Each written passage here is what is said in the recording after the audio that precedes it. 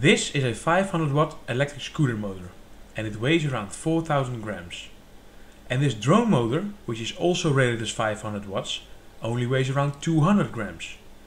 Two motors with the same power rating, but each built to do completely different things. The scooter motor, for example, is designed to deliver high torque at low RPM, while the drone motor is designed for applications that require high RPM with low torque. But would it be possible to increase the top speed of an electric scooter by adding one or more drone motors? And if so, by how much will they increase the top speed? Let me know your prediction in the comments while I tell you about the sponsor of today's video, PCBWay.com. The go-to place for high quality PCBs and manufacturing. Whether you're working on a DIY project or a professional build, PCBWay.com offers reliable, affordable and fast services. Find out how they drive innovation by providing high quality manufacturing solutions for projects like this and many others, including yours, at PCBWay.com and bring your ideas to life today. To find out if your prediction is right, we need to look at more than just the power specifications of the motors. Because this tractor, for example, has more horsepower than a Ford Shelby GT500. But the Ford has a top speed of over 180 miles an hour, while the tractor barely reaches 25. And this is similar to the motors we are comparing. The scooter has a top speed of 15 miles an hour and a wheel diameter of 8 inches. This means that at top speed the wheel spins at around 600 RPM. But the drone motor almost reaches 5000 RPM, and this causes a little problem.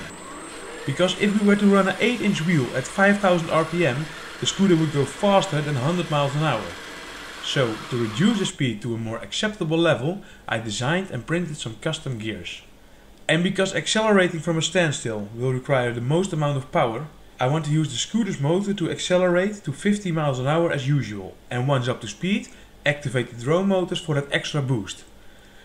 To minimize the chance of the motors overheating on the first test, I want to gradually increase the boost by changing the gear ratio after each successful test run. And to be able to use the same motor mount for all tests, I designed the mounting holes as slots, so it can easily be adjusted for the different gears we're about to try. With the motors in place and the gears mounted, the last thing we need to do is connect the electronics before we can start testing. And the electronics consist of two electronic speed controllers, or ESCs for short, and an Arduino to convert the throttle's analog signal into a digital signal for the ESCs. To power the electronics, we need a battery voltage between 11 and 15 volts. But the scooter's battery has a voltage when fully charged of around 45 volts. So directly connecting the new electronics isn't an option. But because the battery pack is made up of multiple 3.7 volt cells, which are all connected in series, we are able to tap into different voltages, including the voltage we need.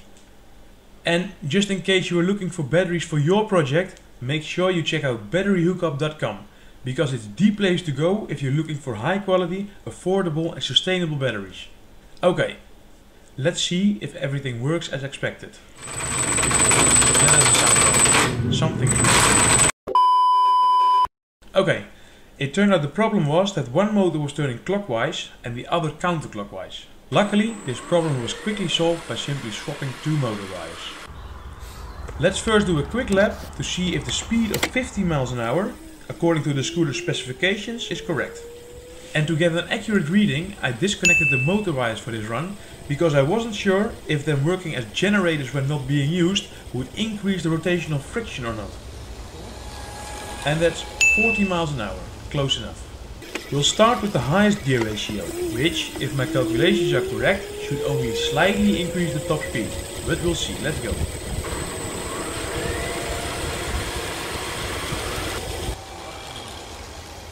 And that's the top speed of 18 miles an hour. A little bit more than the 3 miles an hour extra I expected, so not bad at all. And the motors are still cold. So time to crank up the speed. Let's quickly change gears and do another lap to see how far we can take it.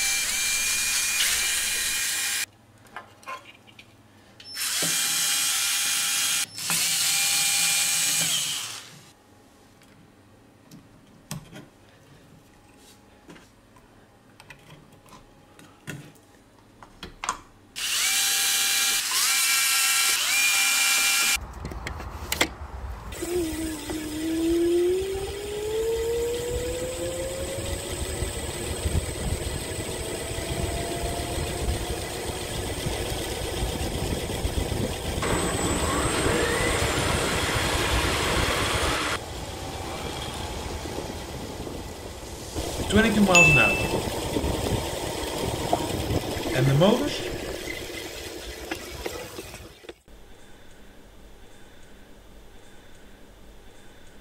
Yeah, they're starting to get a little warm now, but let's see if we can top this.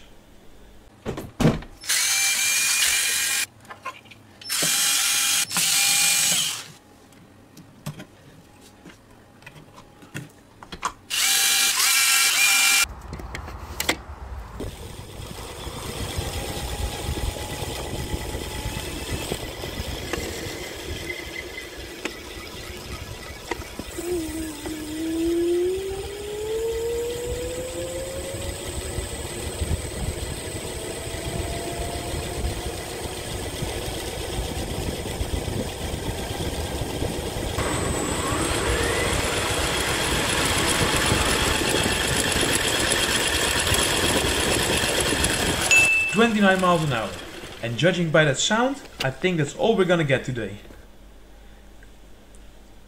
After a quick inspection, it turned out that the large gear had come loose, and one of the bolts was completely missing. So the conclusion: can you boost an electric scooter with brushless drone motors? Yes, it's possible. But would I recommend it?